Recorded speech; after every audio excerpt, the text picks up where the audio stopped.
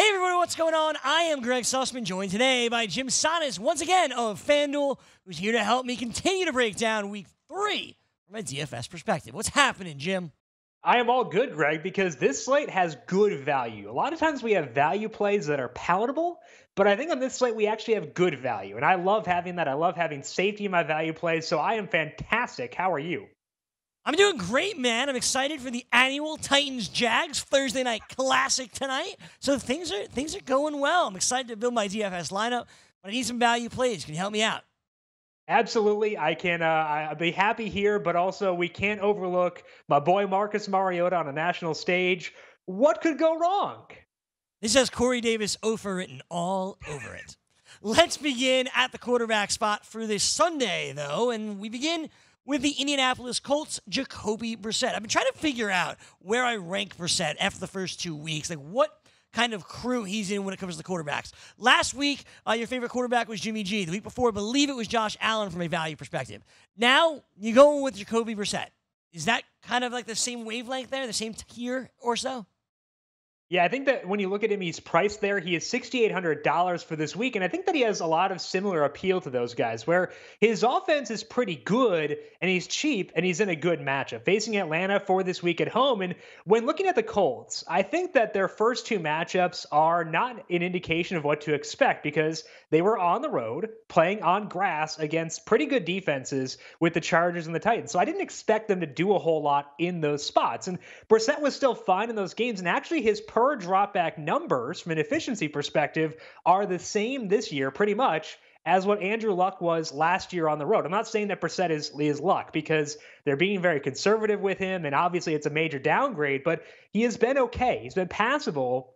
And now he goes home to play on that turf against the Atlanta Falcons. I think that's a pretty good spot for Brissett. We also have to remember that this guy did run a decent amount back in 2017 when he was a starter. He had 7 rush attempts last week, so a little bit of Josh Allen in him there from that perspective as well. And he gets T.Y. Hilton on this turf. I love Hilton this week at $7,400. I think that he could go nuts in this spot, but I think that Brissett makes a lot of sense too at $6,800. Kyler Murray is not that much more expensive at $72. And I do like Murray more, but if I want to go with a pure value play, I think that Brissett has a good situation this week, a good matchup, and a great home park to play into. So I think Brissett makes a lot of sense at $6,800.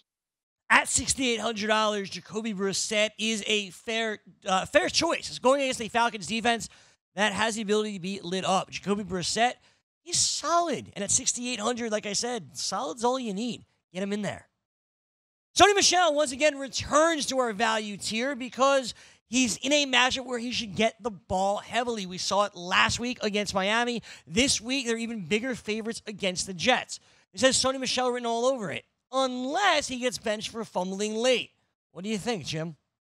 Yeah, I think that this kind of does go back to what you said, Greg, where we saw what to expect last week with this Patriots team in a majorly positive game script. And they do have alternatives at running back in Rex Burkhead and James White. So there are concerns that White could get benched, but I don't think that'll happen here. And I think that what we've seen from the Patriots so far is that they want to get Sony Michel the ball when they're ahead, and they should be ahead pretty much the entire game this week against the Jets. Michel so far, 21 carries in week 2. He had 15 carries in week 1.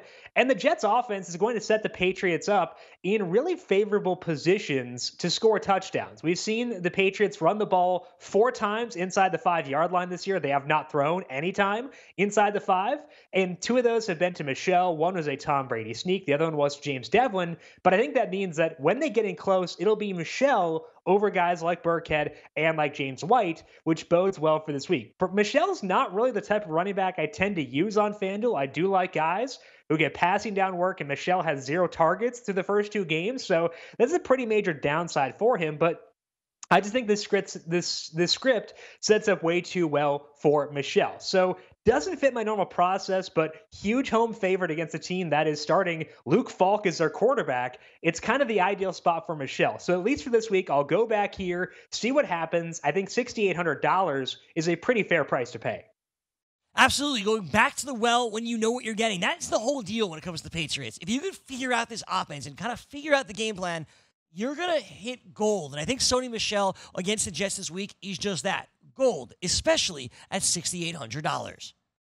Another running back you like this week, Well, Frank's been all over him. It's Frank Gore. The renaissance continues. We don't know about Devin Singletary, but we do know Frank Gore got a ton of work last week against the Giants. 7 days later, it's expected to be more of the same against the Bengals. Frank Gore. How much is too much, Frank Gore, this week? Probably just a little bit, anything is too much in general with Frank Gore, but I think that he does make sense for this week at $5,700 against the Bengals. You said it, Greg. We saw this last week where even before Devin Singletary got hurt, Frank Gore was getting a lot of work. I think he had 12 carries compared to 5 for Singletary at the time that Singletary got hurt. And the time when Singletary scored that touchdown, Gore was getting checked for a concussion, wound up being fine. So even when Singletary was healthy, they were using Frank Gore. I would expect TJ Yeldon to get work in this offense if Singletary misses, but it's not going to cut into the role that Frank Gore has. And I would bet that the Bengals or the Bills get a lead early this week against the Bengals and that bad defense. We saw the 49ers blow up on the road against the Bengals last week, and now the Bills are home favorites with an elite defense. I think you could stack Frank Gore with that Bills defense as well. 19 carries to go with 2 targets for Frank Gore last week. I would expect a pretty similar workload here in positive game script against this Bengals defense. So I think that we'll see good volume here for Frank Gore. He's only $5,700, so I'm not going to go very hard at him, which is kind of what you were alluding to there before. I think that I would rather spend up at running back in general for guys like David Johnson, Austin Eckler, Zeke Elliott and guys like that, and Dalvin Cook. But I think that when I do want to spend down, Frank Gore's probably the only running back that I want who carries a salary below $6,500. So if I want to go way down at running back in the few times I do decide to do so, it will be with Frank Gore. It's not pretty. It's not sexy. It's not even fun. But Frank Gore at under $6,000 is going to lead this Buffalo Bills backfield in carries. And if they can get to that positive game script, as we saw last week against the Giants, Gore's going to have fantasy value. I know people have spent a lot of money on the waiver wire putting in Frank Gore. But I have to ask this from a season-long perspective, Jim. Would you rather play Frank Gore or James White this week? Frank Gore. I think that the game script just sets up so much better for him. James White's workload, honestly, has been perturbing, if that's the word I could use here. And it's not a script of the Patriots likely will be throwing the ball all that much. So I think it sets up better for both Rex Burkhead and Sony Michel than it does for James White. So I think it's less me being really into Frank Gore than it is me being anti-James White at this point. I do think that Gore is in a tremendous spot, basically one of the few spots where I would use him. So I'd go Frank Gore over James White, and actually by a fairly decent amount personally. Music to Frank's ears indeed. Frank Gore, get him in there this week. Let's move on to the wide receivers here, Jim, and that goes and has us back in Arizona. And we talked about this yesterday, that it helps when you know where the ball is going. You're stacking Kyler Murray and Larry Fitzgerald, but you didn't want us to forget about Christian Kirk. How much Kirk do you have this week? The answer is far too much. I'm going to have a lot of Christian Kirk, so we'll see how it goes. But I'm going to have a lot of Fitz, too, because I think that he is the exact same salary Kirk. They're both $5,900. But again, like you said, we know where the ball is going. Through the first 2 games, Christian Kirk has 20 targets overall. He's had 6 targets, at least 16 yards downfield, which is really good for a guy who is this cheap. He is getting overall targets. He is getting high leverage targets, and I like both of that. His snap rate did stay pretty steady last week, despite Michael Crabtree popping up and playing last week. So I think that he is very safe here, despite the addition of Crabtree. I think that if anyone goes down, it'd probably be Damiere Byrd. So Fitz is safe at $5,900. So is Christian Kirk at $5,900.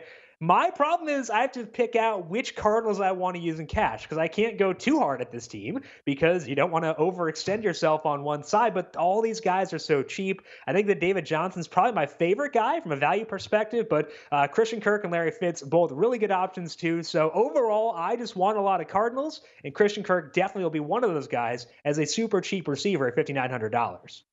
Christian Kirk at under $6,000, it makes too much sense. You know he's getting the ball. You know Larry Fitzgerald's getting the ball. You know what the stack is. Get the Cardinals in there against a Panthers defense that is going to be vulnerable against his air raid offense. We'll see what Cliff Kingsbury has cooked up. But the Panthers are allowing all those yards and all those points to game manager Jameis Winston. It should be a good weekend for the Cardinals. Let's move on to a wide receiver that's now under $5,000, and that brings us to Nelson Agholor. There's no Deshaun Jackson. There's no Alshon Jeffrey. There's probably no Dallas Goedert either. And when we saw all these guys leave on Sunday night, it was a Nelson Agholor show. It's going to be that way this Sunday against the Lions, which means you need to have Agholor in your lineup. This one, for me, is a must-play, Jim. Yeah, I 100% agree for the reasons that you mentioned. You look at this team, they're going to be down a lot of relevant pass catchers. And we can debate JJ Arcega-Whiteside. We can talk about Matt Collins as well. But, with Nelson Aguilar is only $200 more expensive than those guys. Why not just go Aguilar? Aguilar will be in the slot here because we do want to avoid Darius Slay on the outside for Detroit. That is a good thing for Aguilar. And like you said, 11 targets last week. He has 5 deep targets through the first 2 games. So it's not just these short targets. It is also work down the field, which we do like for a guy who is this cheap at $4,800. And I think that the matchup is great here. I think that tying a value play to a guy as good as Carson Wentz is always attractive. So I want to go at Zach Ertz. He is $6,900. I think that he is also a tremendous play for this week, but among the wide receivers, I think that Nelson Aguilar's workload is just way too good to pass up. So I'm going to have a ton of Nelson Aguilar this week. I will mix in some JJ Arcega-Whiteside and some Matt Collins, but I think more often than not, we want to go with Nelson Aguilar here. Overall, just an offense that I want to attack with all the opportunity available, but I think that Zach Ertz and Nelson Aguilar, the 2 best ways to get there. Just being smart about this, right? Aguilar and Ertz are the guarantees in this offense. Arcega-Whiteside and Matt Collins, certainly worth it in the tournament because if they pop, you'll win some money. But let's be smart, especially in cash games. Nelson Aguilar, a complete no-brainer, under $5,000 here this week. Finally, we get to the tight end position, and that brings us back to Detroit in this same game. It's TJ Hockenson, who lit it up in week 1. Not so much in week 2. The value suppressed a little bit. Everyone went toward Hawk in week 2. They got burned. You're assuming they won't do it again, and with a thought of potentially getting burned again. Hawk, 5,500 here, Jim. Yeah, I think last week was kind of a trap spot for TJ Hockenson because you look at that game, they were facing a team in the Chargers that runs a very slow offense. The overall play volume in that game was not going to be good pretty much no matter what happened. And that's exactly how we saw things transpire. Matthew Stafford, I think, threw 30 times in that game, but now they're going on the road. They're facing the Philadelphia Eagles. And the Eagles, yes, they're banged up, but they're an NFC contender, a team that could go to the Super Bowl, and they're probably going to get ahead of this Detroit team, which means Detroit will have to throw, which leads to extra volume for TJ Hockenson. Back in week 1, he had 9 targets there. 4 of those targets were at least 16 yards downfield. And there aren't many tight ends who are available who get downfield targets. Hockenson was one of them. He still played a ton of snaps in week number 2. So as people scurry away based on what happened in week number 2, we can go back to Hockenson here in an environment that is more pass friendly for Detroit. So I think that it does make a lot of sense to go back to Hockenson here. He does have a low floor. So I think that for cash games, I want to try to find the money to get up to guys like Zach Ertz, like George Kittle, maybe even Travis Kelce. I think they're better plays for cash game. But for tournaments, we're not going to see hardly anybody on TJ Hockenson this week, and he does still have upside because he will get work down the field. So I think that Hockenson makes a lot of sense here. If you decide that you want to go with Aguilar or run it back with someone on this Detroit team, Hockenson would be the guy that I turn to first. I think that Kenny Golladay is in the same range there, but I think that Hockenson filling that tight end spot at $5,500, salary back down from $6,000 last week. I think we can go back to him once again here in week 3. TJ Hockenson, a fine tournament play, but as you said, you're going to want to go up and pay for Zach Ertz, Travis Kelce, George Kittle, something along those lines. But hey, you want to take a shot on a guy with a low floor but a ceiling to potentially break out? We saw what that upside can be with TJ Hockenson just a couple of weeks back. Take your shot here, especially at this price tag. That's going to do it for us here on the FanDuel Hurry Up. Jim, best of luck this weekend and enjoy the game tonight. Thank you, Greg. I very much will. We'll see how it goes. Who could not enjoy Jags versus Titans? But hopefully week 3 goes well for you, and we'll talk to you again next week. Absolutely. All the Derrick Henry tonight. We'll get some Marcus Mariota, and I'll root for that Corey Davis 0. Have a great night, everybody. Enjoy the game. I'll be joined by Gabe Morency tomorrow as we break down his 6 best bets from this Sunday. Have a great night, and we'll see you then.